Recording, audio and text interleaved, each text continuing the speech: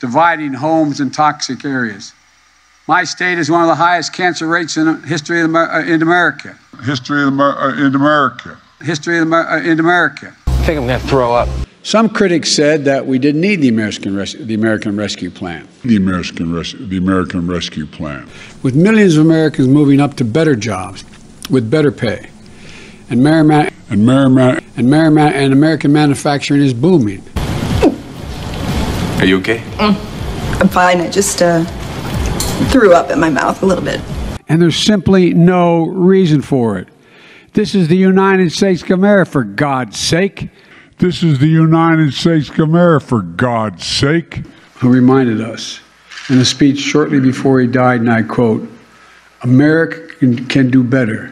America can do better. Understatement of the year, asshole.